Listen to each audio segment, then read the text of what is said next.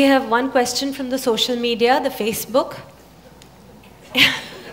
Amit Madan wants to know, in this materialistic age, the real feeling of love is disappearing from our life. Most of the love we receive from others and express to others is superficial.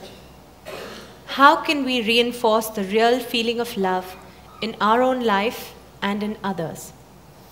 Forget about others. If you learn to be loving by your own nature, not because of somebody else or something else.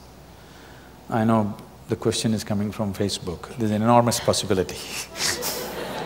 You can even love those people who don't even exist.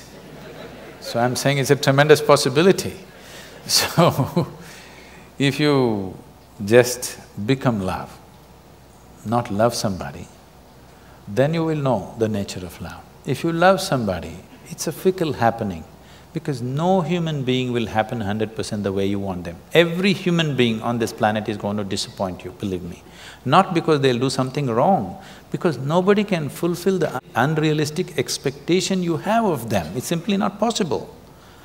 Have you been able to fulfill anybody's expectation, I'm asking you, entirely? Partially, but never entirely, isn't it? So nobody else will be able to do it. Unless you're still such a hopeless romantic, you're still waiting, that ideal person is going to come from somewhere.